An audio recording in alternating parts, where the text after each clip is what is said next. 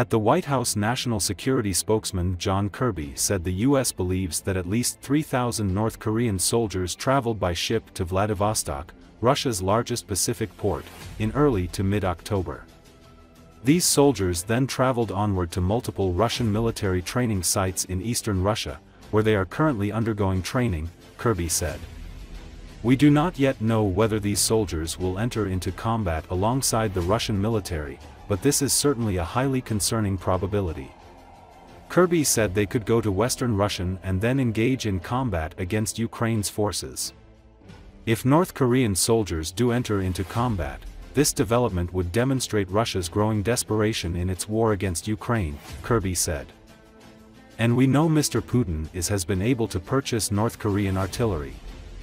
He's been able to get North Korean ballistic missiles, which he has used, against Ukraine. Kirby warned, however, that, I can tell you one thing, though, if they do deploy to fight against Ukraine, they're fair game.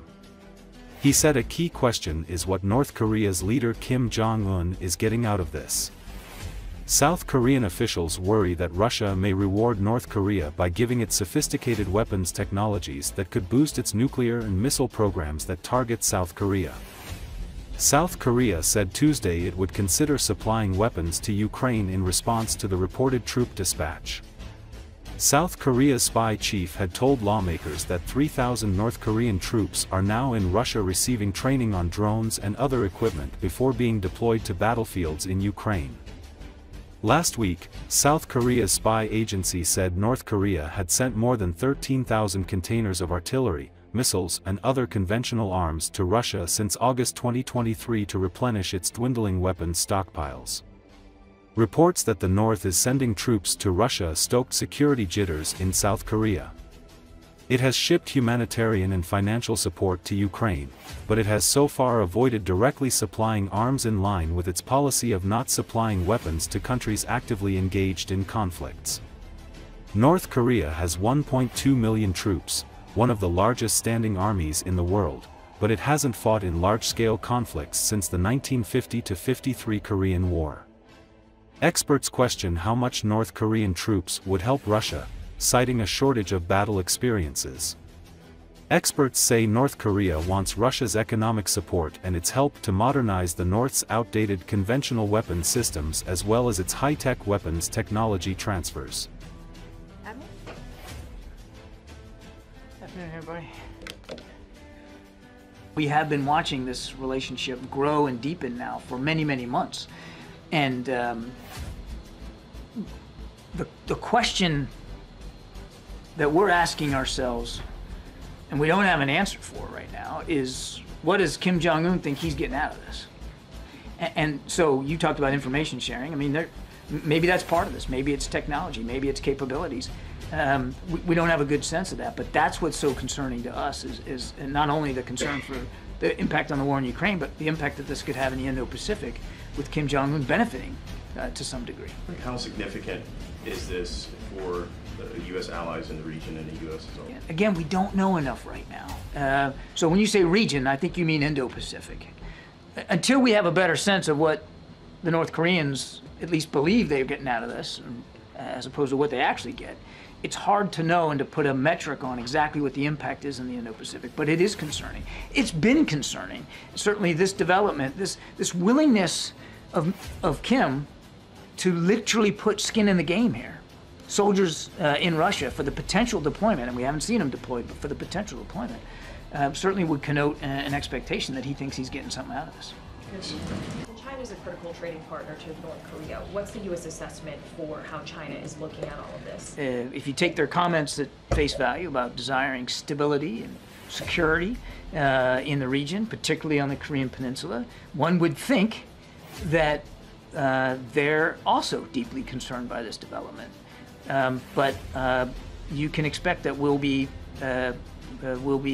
communicating with the Chinese about this, and certainly sharing our perspectives to the degree we can, and gleaning theirs. And it's anticipated there will be a high number of casualties when deployed to the front lines.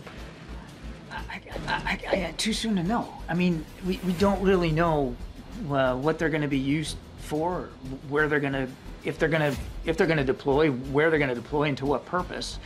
I can tell you one thing though: if they do deploy to fight against Ukraine, they're fair game. They're fair targets, and the Ukrainian military will defend themselves against North Korean soldiers the same way they're defending themselves against Russian soldiers. And so the possibility that there could be dead and wounded North Korean soldiers fighting against Ukraine is absolutely real if they get deployed. Kim Jong-un possibly gets out of this. As far as you know, has he gotten anything in return? Well, I mean, from this particular move, I can't speak to that, MJ. I don't think we have seen any specific, quid pro quo with respect to this provision of troops. But we know that he and Mr. Putin have again been growing in their defense relationship, and we know Mr. Putin has been able to purchase North Korean artillery. He's been able to get North Korean ballistic missiles, which he has used against Ukraine. And in return, we have seen, so at the very least, some technology sharing with North Korea. But what this particular development means going forward, we just don't know. We're going to have to watch that. Do you know if this came about because Putin specifically first asked for help? Put this into some perspective. This is 3 years fighting in Ukraine. 530 casualties is a lot. And he hasn't been fully transparent with the Russian people about this. And he hasn't been transparent at all with the Russian people about this particular move, about bringing in North Korean soldiers. So that he has to farm out the fighting to a foreign country, I think speaks volumes.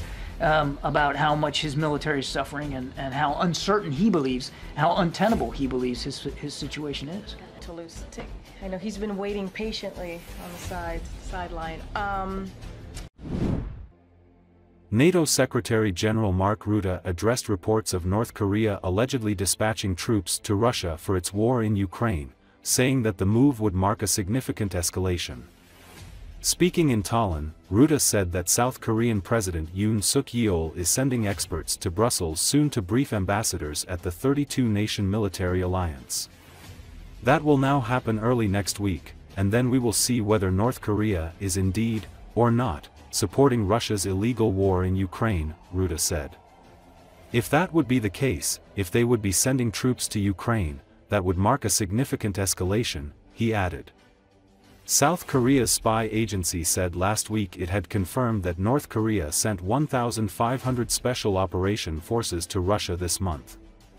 On Tuesday, the country said it could consider supplying weapons to Ukraine in response. Ukrainian President Volodymyr Zelensky has said his government had intelligence that 10,000 North Korea soldiers were being prepared to join invading Russian forces. 2023, Hamas-led militants blew holes in Israel's security fence and stormed in, killing some 1,200 people, mostly civilians, and abducting another 250.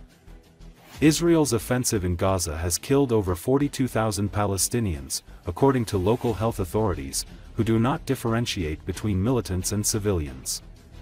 The war has destroyed large areas of Gaza and displaced about 90% of its population of 2.3 million people. The United Nations Conference on Trade and Development said in a report that it could take 350 years for Gaza's battered economy to return to its precarious pre-war level.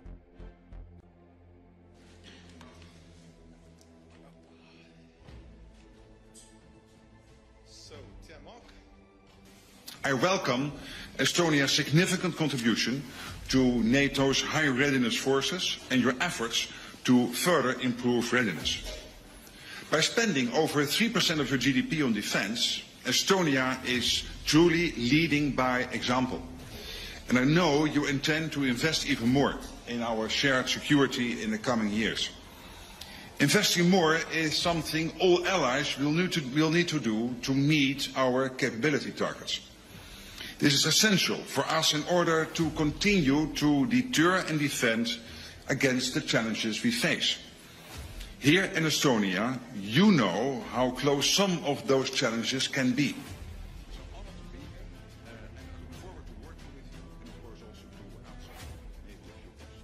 I asked the President, and he said, I will absolutely do that, to send experts from the Republic of Korea to brief the North Atlantic Council. That will now happen early next week. And then we will see whether North Korea is indeed or not supporting Russia's illegal war in Ukraine. If that would be the case, if they would be sending troops to Ukraine, that would mark a significant escalation. That would really be important, a significant escalation. So at this moment, I cannot confirm it other than that we will get the latest update from South Korea early next week. Thank you very much. This is the end of the press conference. Thank you.